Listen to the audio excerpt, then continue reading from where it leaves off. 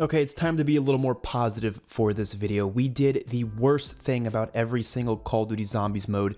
Now we're going to do the best thing about every Call of Duty Zombies mode. I've already done this for the multiplayers as well, so go check out those videos. I uploaded them probably about a month or two ago from now.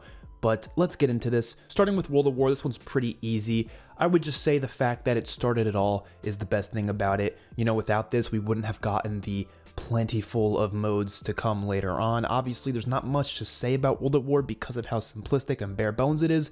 But again, without it, we wouldn't have gotten all the wonderful modes that came afterwards. And of course, I'm very nostalgic for this game when I played it back when it was first out, but obviously nowadays it just doesn't hold up to the other ones. Black Ops 1, I'm actually going to go with the storyline. So this is when I actually started to really get into the zombie storyline. Obviously it was there in World at War, but Black Ops 1 is when they really started pushing it. And honestly, I almost cared more about the storyline in Black Ops 1 than I did about actually playing. Like, of course, I had a great time going for high rounds with my friends and stuff, but after I was done, I would always go on YouTube and start researching like different videos and theories about the story because there was a lot of interesting things there, and learning about the story in Black Ops 1 was really interesting. I haven't really been that into the story in any other zombies mode. I tend to prefer the gameplay elements, but Black Ops 1 was the one case where there wasn't too much to the gameplay. Obviously, the Easter eggs weren't that in depth. There weren't any crazy boss fights. There was no like leveling up systems.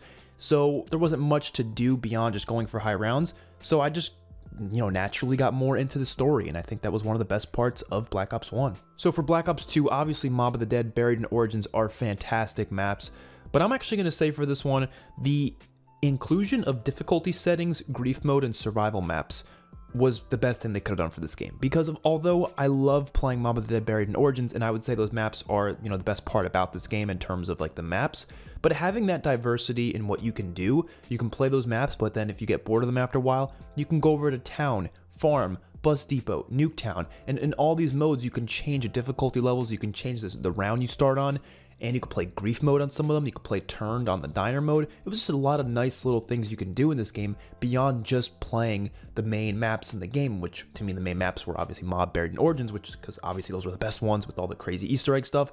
Those are the best things about the game, but just having that variety there was incredible, and that's one of my favorite things about Black Ops 2. There ain't a lot of good things I can say about Advanced Warfare's Exo Zombies, but the one thing I can say is that there were a lot of unique wonder weapons, power-ups, and equipment in this game. Like, very unique, stuff we have never seen in any other Zombies mode before. For starters, for the wonder weapons, the Stealth Recarterizer, I mean, was pretty cool in its own right, but the LZ Limbo wonder weapon on Carrier was insanely cool. It wasn't that great, but it was insanely cool and unique the way it worked. And then, of course, you had the Trident on Descent. That was a really unique wonder weapon. All the unique ideas, they weren't just copy and pasting ideas we've seen before. This was something completely new. The Magnetron was obviously a copy and paste of the Paralyzer, but in terms of the other wonder weapons, very, very different. Well, not copy and paste, you know what I mean? It was a very similar idea, a very similar concept. But then you had some really cool power-ups as well, like the lockdown one. You had the one that had all those stars flying around you when you run into zombies, it insta-kills them. You had cool power-up, or equipment, like the teleport grenades, which I thought were some of the coolest things ever. Like, a lot of cool things in this game that were really unique. So I gotta give it some credit there. For Black Ops 3, I'm gonna have to say the main quests and the boss fights. Amazing stuff. I mean, that is what I play Black Ops 3 for. That is the best thing about it for sure. It's just grinding out those Easter eggs and those getting to those boss fights, and just the intensity and how cinematic some of those boss fights can be, especially Drak and Garad Krovi, Shadows of Evil as well. But, you know, even Zetsubo and Revelations I could still have a lot of fun with. Obviously, they're a lot easier with Gobblegums, but I think they're even just fine without Gobblegums. Except for Revelations, that's the only one where without Gobblegums it kind of sucks. But with Gobblegums, I don't think it's too bad. I have a blast playing these Easter eggs, man. They're just, everyone always says Zombies Chronicles is what makes Black Ops 3 the best, and I can't agree with that at all. It is 100% the main maps on the game with these crazy in-depth Easter eggs and boss fights, and there's a lot to these maps too. Like, that is what gave this game so much replayability for me. 100%. Of course, custom zombies on PC is amazing, but I'm not talking about that because not everyone has PC, so it wouldn't be fair to talk about that. But obviously, custom zombies is awesome too. For Infinite Warfare zombies, I'm gonna say the fact that there are so many things to do, that's gotta be the best thing about it. I would say Infinite Warfare Zombies might be the most content-heavy zombies mode ever when you're talking about the stuff on the individual maps themselves, and even outside of the maps, when you look at like the weapon variants, it's the only zombies game that has like an in-depth weapon variant system. Obviously, you had some weapon variant idea and concepts in World War II, but it wasn't too in-depth. But Infinite Warfare, obviously, you had the weapon variants also in multiplayer, and you can craft them with salvage that you earn in-game. And you had so many that were also usable in zombies, and they did unique things in zombies. So that was already really awesome. Of course, you had the Fate and Fortune cards, which is just another Gobblegum system, but a little bit different, not as overpowered. And I thought it was definitely implemented well. But then just on the maps themselves, I mean, Zombies in Spaceland especially is probably the most content-heavy zombies map of all time. Raven the Redwoods has a ton of stuff too, Shallon Shuffle as well. They start getting less and less content-heavy as the maps go on. Of course, Beasts or Beyond doesn't really have too much to do, unfortunately, but especially those first few maps, it's insane. I mean, you have a main Easter egg quest, and usually they're very good. At least I would say the first two maps, definitely, they're very good Easter egg quests. And then you have the Ghosts and Skulls quest, which is almost like a secondary Easter egg quest, like a harder Easter egg quest. And I absolutely love that concept. And then in terms of side quests, every map in Infinite Warfare has like 10 plus side quests that are pretty long and in-depth and actually give you decent rewards. And that's another thing. I mean, the rewards in this game are amazing with Director's Cut and all the individual rewards you get for doing the Easter eggs, how you can get the different character skins from the celebrities to use after you beat the Easter egg. Like, stuff like that is just so amazing. There's so many things to work for, so many things to do that gives this game so much life, and it's why it's easily the most replayable zombies mode for me, even though there's only 5 maps compared to some of the other games that have way more maps, but they don't hold a cake to how in-depth Infinite Warfare Zombies can be. For World War II Zombies, I'm going to say the boss designs, they're really well designed. Like, the art team knocked it out of the park. And I don't mean the gameplay of the bosses. I mean, I don't think they're terrible. I don't love them, but the designs for them, like the artwork, and even the artwork on just like the war weapons and the maps, like there are some incredible looking stuff in World War II. And I mean, it's really hard to tell in the game itself, but when you especially look at like renders, especially made by J.R. Rizzo, it's just like insane how good some of these bosses look in this game. They are just wow.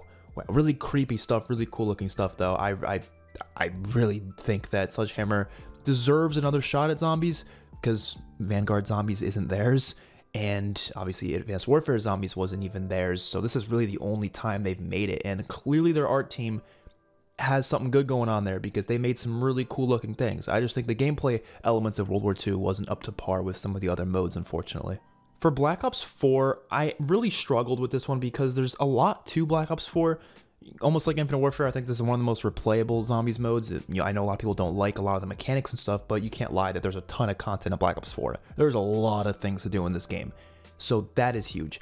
But the one thing that I honestly think about the most from this game, and I think I really just absolutely love, is the soundtrack. Like, the soundtrack, of course, Jack Wall, Brian Toohey, those are the main guys that come to mind. Obviously, Kevin Sherwood's Easter egg songs are great as well, but even just the original score, like not even just the Easter egg songs themselves, there's a lot of incredible music in Black Ops 4 Zombies. There's a lot of incredible music in every Zombies mode, but this one especially on Blood of the Dead, Voyage of Despair, Ancient Evil, Dead of the Night, 9, actually like every map, Attack of the Toten even, every Alpha, Omega, yeah, every map has amazing music. I can't even think of one map in this game that doesn't have incredible music throughout the entirety of it. When I did my top 10 best zombie map soundtracks, I think a lot of it was Black Ops 4, because that's just what it is, man. This game has some incredible music, and Easter egg songs, like I said, are honestly, I think, some of Kevin Sherwood's best work, at least a couple of them, so that's something. And yeah, that's one of the things I think about the most from this game. Like, this game is very nostalgic for me. I know it only came out 3 years ago, but it's very nostalgic when I listen to that music from that game. It just reminds me of that time so much, because the music is just so unique and heavily presented on these maps. It's like constantly playing as you're playing the maps. I love the boss fights in Black Ops 4 as well. I think they have a lot of really cool boss fights, and even some of the Easter eggs. And the music kind of works into those boss fights in a very brilliant way. I mean, there's very unique music played throughout each of the boss fights. And when I hear that music, of course, the first thing I think of is that boss fight and the feeling I had when I first played that boss fight. For Cold War Zombies, I'm going to say the weapon rarity system. I really like this because it allowed them to find a way to make pretty much every gun useful. Unfortunately, it still didn't do exactly what it should have done, because yeah, they were trying to make the guns like all balanced just based on what rarity they are, but I feel like people still use shotguns and like that's it regardless.